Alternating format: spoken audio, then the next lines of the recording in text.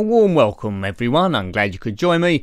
This time we're looking at Frank Bruno's boxing on the ZX Spectrum 48K, published by Elite Systems in 1985, and it's based on the coin-up Super Punch-Out, which came out the year before, 1984. I think it featured in the Super Nintendo or the NES as Mike Tyson's Punch-Out. But this is Frank Bruno this time, I presume, for the British market. You must fight 8 boxers from around the world: Canadian Crusher, Flying Long Chop from Japan, yes, Andrei Punchrov from Russia, here comes a Canadian man, Tribal Trouble from Africa, right, here we go. Yeah, so I got punch left, punch right, blocks and guard, and we got energy bars. Let's try and see what I can do here. Other boxers to get are Frenchie, he's from France, a Ravioli Mafiosi from Italy. Yeah, they weren't worried about offending people back in this era in 1985. Antipodean Andy from Australia and Peter Perfect from the USA. How am I doing? Well, sort of okay as the time ticks up. Yes, so Frank Bruno is brought in for the franchise and we're fighting truly fictitious boxers. There's no Mike Tyson here or Witherspoon or anyone. Frank Bruno was to finally become the world champion in 1995, but had to retire due to an injury to his eye caused by Mike Tyson, and you might have heard of him. Frank Bruno, he had 45 fights, 40 KOs, no, I'll start again, 45 fights, 40 wins, 38 KOs, so nearly all of them, and lost 5. Couple of them to Mike Tyson, but everyone was losing to Mike Tyson then. So let's just destroy this Bluto lookalike. The controls are a bit clunky. It's okay, but the crowd are a bit nonplussed. It's a little bit dull. KO, right, hit the bottom of the keyboard, it says, for KOs. No, their strength goes back up every now and again. Right, so I should be doing more blocking. As you can see, I'm just hitting the I and O buttons for maximum punches and hope for the best. Once you defeat the boxer, you are given a password because you have to load the next boxer opponent on tape. So it's pretty long-winded. So if you've got all the codes, you can go to any boxer you want, although there might be a big gap in the gameplay. Come on, Bruno. Bruno, Bruno, as they used to chant. Lyrics are available probably as a download. Come on. Now, we have to knock the guy out. If we run out of time, even if our bar's higher, we don't qualify. So it's win by knockout only as we fight this Canadian guy in his dungarees. What's your favourite boxing game on the Spectrum? I think this is the first boxing game I've actually reviewed. The reason why I haven't reviewed others is because boxing on an 8-bit system doesn't really lend itself very well to good gameplay. Right, he's down for the count. Don't get up. Okay, so we got this guy, I think. Oh, his strength's recovered a little bit there. Hey, how did he do that? He just knocked us down. That's not fair. I don't know how that happened. Right, you're going down now, fella. Oh, I probably could look up the codes for other boxers, but I can't be bothered to load them. Here we go. Come on, Frank. Take him out. Now, this character doesn't look much like Frank Bruno. It's almost as if they did the game first, then worried about who they could get as the license. Who else did... oh, let's clobber him. KO. Who else did Frank Bruno lose to? Not many people. I think Lennox Lewis he did near the end of his career. Stay down. Oh, he's got up again. What? How is he managing to do that? Right, I put blocks up. Perhaps that happens automatically. Perhaps that's unavoidable. I don't like that bit of gameplay. Elite Systems 1985. It's one of the arcade cabinets I'd actually like to own, Super Punch-Out. Yeah, so I didn't get any further in that one, but we'll have another few goals, see if I get any better. Let's see if we can guess the code. Right. Right, you get this EVBA membership code. On the inlay, Fido. No, that isn't anyone. No, so we got to fight Canadian Crusher again in his dungarees. Maybe we need a gun. Right, okay. So it looks like we got to knock him down about 3 times, and every time he gets up, he'll knock us down. So we've got to redo it every time, which is a bit unfair. But come on, Frank. Now, did you own this game? I'm only reviewing this because of a recommendation. Along with this one was recommended Barry McGuigan's boxing. We won't do that for a little bit because I don't want to review 2 boxing games in a row. So we'll wait a bit, and that'll probably be a later bit in the year. But what's your favourite boxing game then? Is it this? Is it that you need a bit of practice before you get the most out of it? Although it's good graphically, the animation is great for the ZX Spectrum, and the presentation is brilliant, I'm a little bit bored, to be fair, I have to say. But as a kid, I could imagine myself keep playing this over and over and over. This guy, a lot of it is nostalgia back in the day, and if you're a kid you would have built up a lot of the game in your own brain, apart from what's happening on the screen as well, and maybe done your own commentary. Come on, knock this guy down. Look at his teeth. He wears an eye patch as well. If he wore 2 eye patches I might have a chance of beating him. Come on, Frank. It's a pity they ain't got real life boxers in this. Tribal Trouble from Africa, how does he fight? Frenchie from France.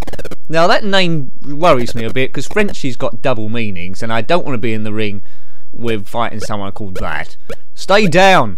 Stay down, Bluto. Right, what's going to happen now? It's going to knock me clean off my feet, is he? Right, block. See, look. That should not be happening. I do not like that bit. I'm giving it marks down for that. Should that be in the actual game, that bit? Or should I be doing... I'm putting blocks up in different moves. Is there a way of avoiding that from happening? Let me know. Quite often, this is the first or second time I've played the games when I review them, and you might have had it and played it for years. So let me know what I'm missing out on here. How do you avoid getting knocked clean off your feet after you go for a KO of the opponent? Tell me. Did this come out on the 16-bit systems? Let me know about that as well.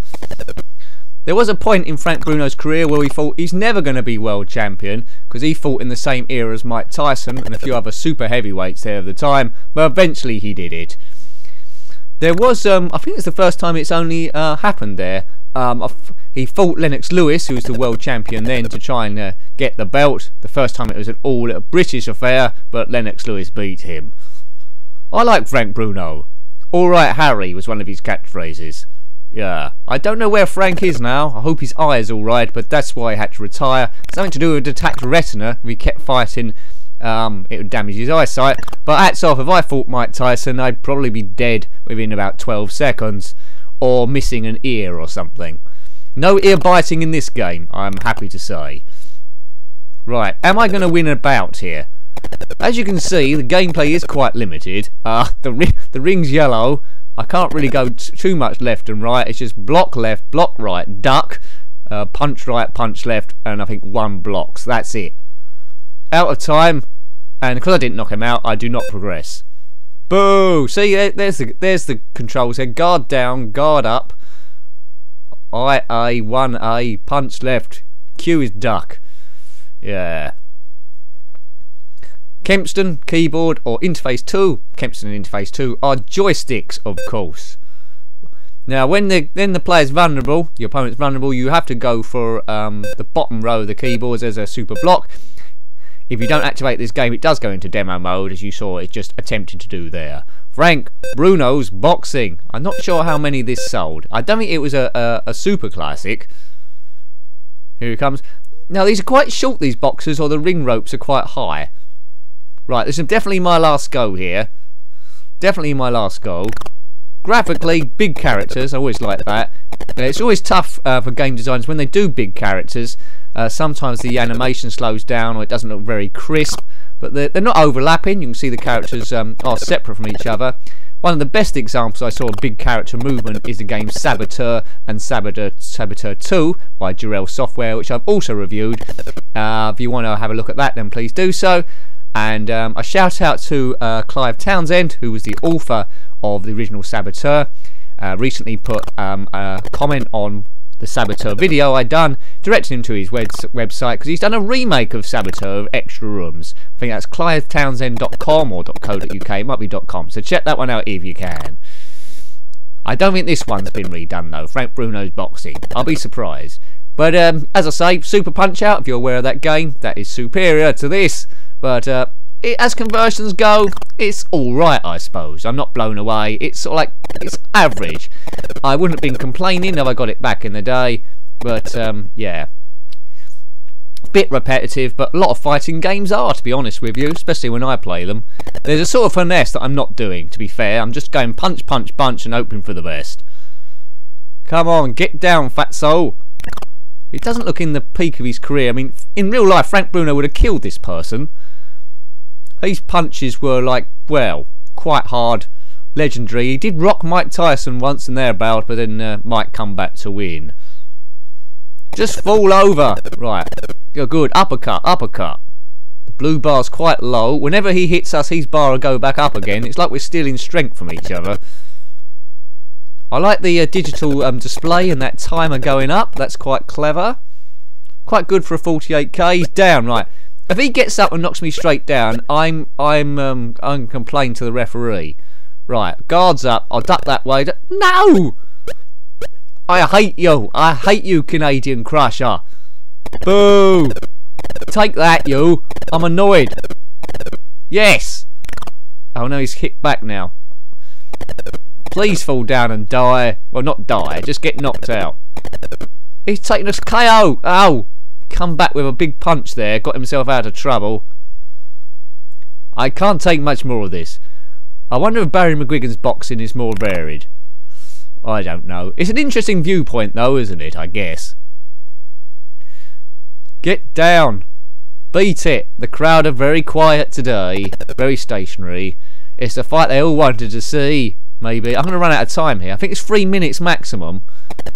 Just fall down. He's going to be saved by the bell in a minute. Clobber! He's down! Now, he's going to get up and knock me clean off my feet, is he? 8. 8! Oh, no! Why didn't he stay down next to 2? Oh, look! I'm going to go and hit myself in a minute. I'm going to hit myself over the head with a tea tray. This is frustrating. And where did he get all that energy from? Who is this guy? You're never out of time. Look, I was well on top there. And because I'm out of time, that's it. Well, yeah.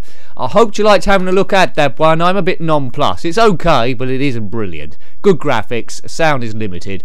Anyway, thanks for watching that one as always. If you've got any comments about the game or any boxing games, put them below. That is Frank Bruno's Boxing on the ZX Spectrum 48K, published by Elite Systems in 1985. Thanks for watching that one as always. Until next time, take great care of yourself and a very fond goodbye. Goodbye.